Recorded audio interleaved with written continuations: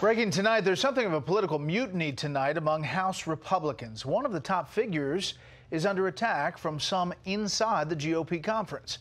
Congressional correspondent Chad Pergram tells us about it from Capitol Hill this evening. Good evening, Chad.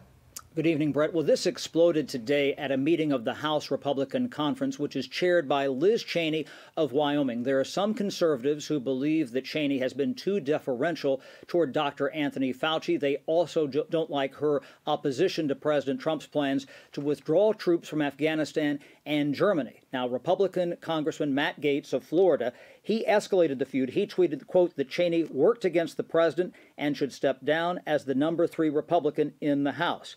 Donald Trump Jr. then tweeted, quote, we already have one Mitt Romney, we don't need another. Cheney brushed off criticism from the president's son.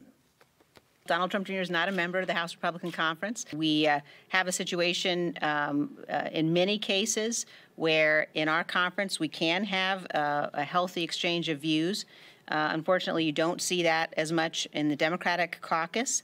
One Republican member told Fox that conservatives are doubling down on Cheney because, quote, there is a growing sense that we are going to lose this election big time, and they are lining up someone to blame. Now, Cheney took a pass on the Wyoming Senate race this year as some conservatives instead backed former GOP Wyoming Representative Cynthia Lummis. Part of that calculus is that Cheney could emerge down the line as Republican leader or speaker. Now, there are only 13 House Republican women. Cheney is the only one with a major leadership position. Some Republicans will tell you privately that they think that Cheney could defeat Kevin McCarthy or Steve Scalise in a leadership race. Brett? Chad Pergram, live on Capitol Hill. Chad, thanks.